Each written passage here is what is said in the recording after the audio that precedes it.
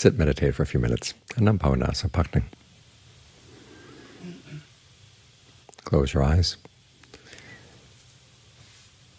and try to get to know your own mind. We're looking for insights, but it's not a matter of simply cloning the insights that you read about in books or you hear about in Dharma talks.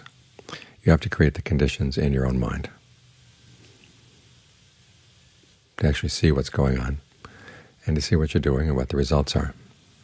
It's when you see cause and effect, that's when you begin to make connections. And oftentimes you see that things you like to do can lead to something bad, or things that you've simply been habituated to doing can lead to something bad. If you don't see the connection, there's the bad thing and there's the action, and you don't see any reason why you should give up the action. It's when you see the connection that you realize, okay, this action, no matter how much I like it or how much I'm used to it, I've got to stop. So you're creating the conditions.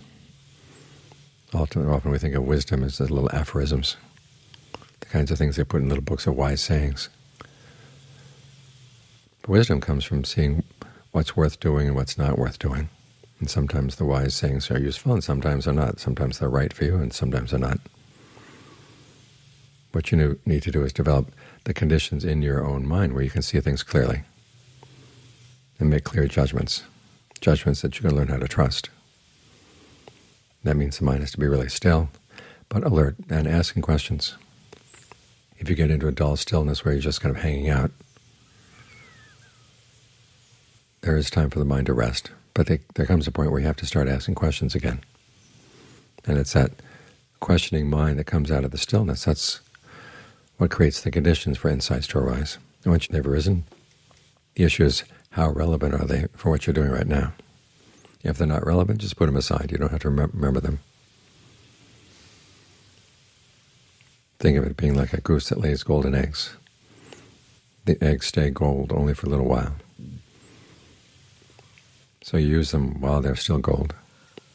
But then you don't have to try to hang on to them, because you try to hang on to the golden eggs and they turn into feathers and ashes. What you got to do is make sure you keep looking after the goose,